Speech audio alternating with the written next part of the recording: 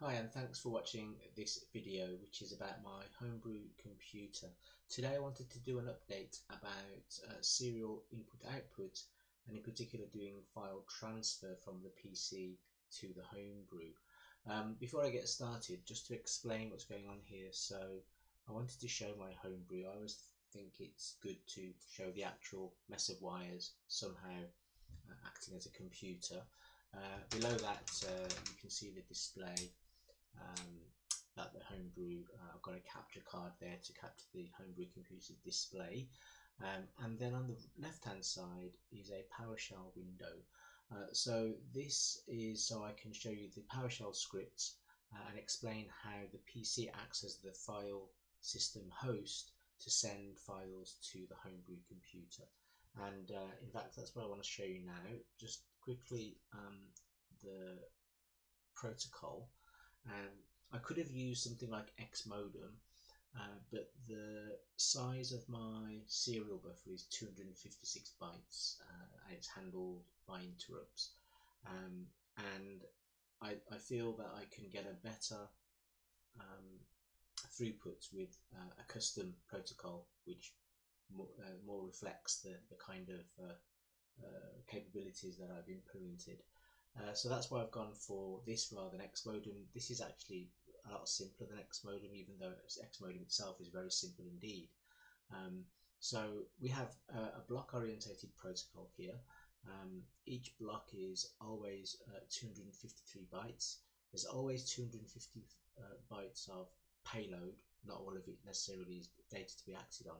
And there's a 1 byte block number. The payload size is always present. And there's also a very simple checksum. So that's the 253 bytes. Block numbers are important because block number 0 is a special block which actually provides metadata for the homebrew computer to act on. Basically, block 0 gives me the file name of the file to create on the homebrew computer, and also a 0 terminated list of folder names that I need to traverse to put the file in the right folder on the homebrew computer.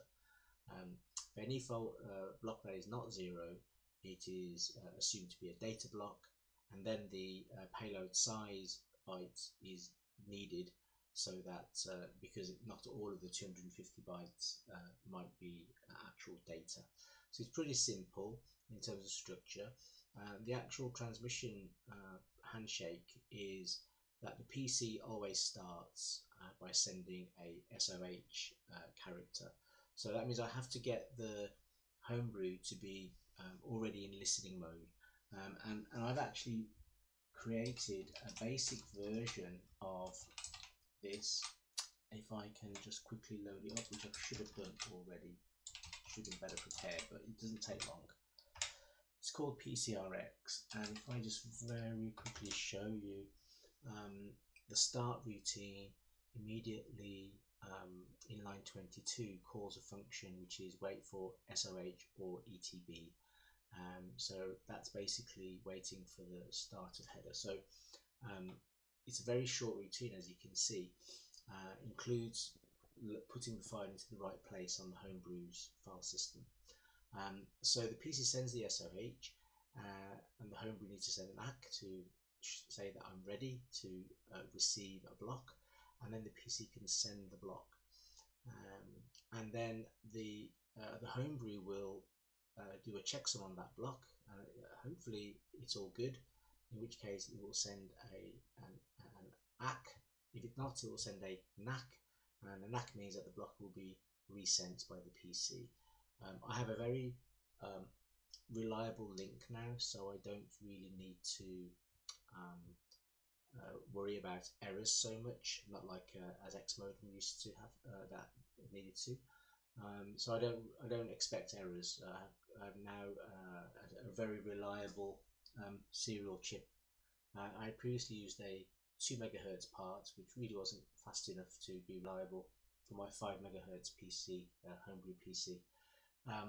So I don't get many errors. So assuming that you get an ACK at step 5, the PC then will send another block. In fact, it doesn't go to step 1, it goes to step 3 to send the next block. However, if there are no more blocks, if sent all the blocks, then the PC, instead of sending an SOH, will send an ETB. In fact, it does go to step 1, yes, to say that here comes another block. Only when this homebrew receives an ETB and it sends an ACK back, then everything is done. Now, what that means is there's some parallelization going on here, because when the PC sends a block, when the homebrew sends the acknowledgements back, the PC can start sending the next block. But in parallel with that, the homebrew can actually write the blocks to the file system. Sending 250 bytes over serial doesn't take very long at all, but still it gives you a little bit of parallel processing there to make it go a bit faster. But what I thought would be fun is to see how fast I can transmit. Let's just quit out of that and we'll go to the folder where I put all my data for testing with, and I just put it here because I don't know why, I've just decided that's where to put it. So you've got two binary files here, bank0.bin and bank1.bin. These are ROM images which are transferred to the PC already. Let's just delete these two files because we're going to resend them so that we can test the speed of transfer. Okay, so let's just do another directory listing. Good, they're gone. So if I type start on here for the PC program that I've made already, the received program on my homebrew, I can, on the PowerShell, there is bank0, let's send. We'll go to the data image folder of the homebrew. So let's start the homebrew first, it's waiting. And then I'm going to get my stopwatch ready. And this will mean that we can time it. So this is a 16K binary image. Ready, go. So the PowerShell is quite verbose, so I could check what was actually happening. It shouldn't take too long. I've obviously done this test before, and let's see how long we take. I'm going to wait for the homebrew to say it's done. Okay, 21.15 seconds. Let's just say 21.1 seconds. Let's do a quick calculation. So 16,384 bytes divided by 21.1 is 776 bytes per second. Let's just quickly confirm the data is there. There we are. You can see first entry bank0.bin 16,000. Now that's not too bad. You know, it took 21 seconds. But I also decided to write the same thing in my monitor route, so we can do the same thing. Now this is a machine code version of the receive program. So let's do that. It's waiting to start. Let's go on to the PowerShell, but now let's transfer bank1 rather than bank0, so we can see we've got a different bank. And let's start. And it's already going to be quite a lot quicker. I can already see it's quite a lot quicker. And I'll just start there. I don't know what that number means. 12.6 seconds. So now let's do 12.6 seconds. So 16,384 divided by 12.6, 1300 divided by 776.